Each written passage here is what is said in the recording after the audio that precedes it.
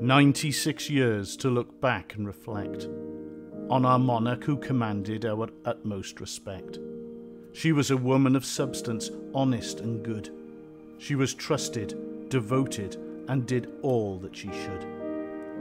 She became our queen at just 25 years old, a daunting task for which she had to be bold. She rose to the challenge, she conquered her fears. She was a great queen for over 70 years. She was constant throughout most of our days, something dependable with us always. She had words in the tragedy, comfort to bring, like a ray of sunlight signalling spring. She had time for the nobody, everyone had a wave, a smile, a greeting, she knew how to behave. But she cared for others, and all would find she really was interested, her words were so kind. She saw so many people rise and then fall, yet she remained the rock, outlasting them all. She saw those who were judged and those who were derided. A path of consistency was the one she decided.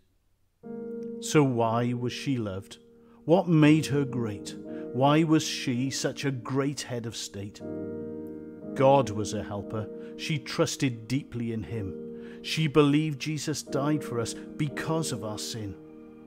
As a believer in God, she was sustained all her life, in the pleasant and good times, the trouble and strife. Although she has left us, she truly lives on, in a heavenly home with no pain, sorrow, or wrong. The Lord that she loved was Jesus by name. The Lord Jesus he loved, and from heaven he came to die in our place on a cross long ago, so that forgiveness and love we could eternally know.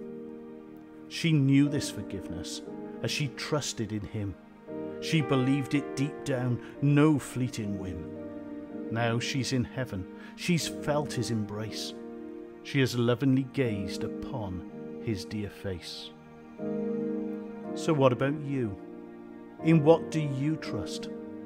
Have you given it thought? Will you adjust? Will you listen to God, read from his word?